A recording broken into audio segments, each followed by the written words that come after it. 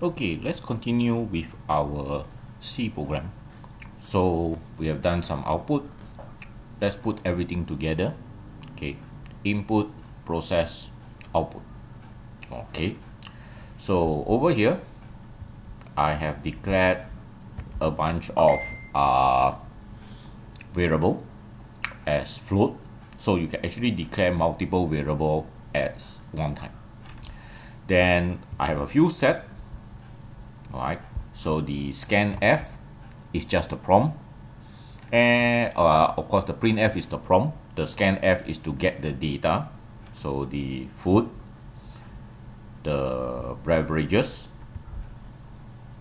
the tip that you want to give, a mathematical calculation, in this case is actually a total, right?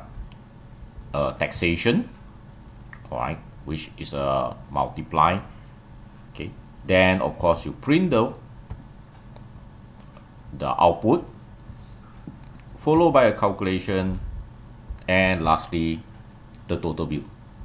Okay, so if I were to run this just to show you, right, let's say the food total is 34, right, beverages maybe another $4, right, $2 tips.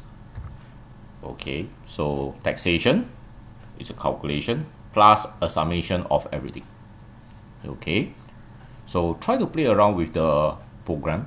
Okay, just save a copy, then play around with the program and study it, alright, so that you can understand how to create a similar program for your class.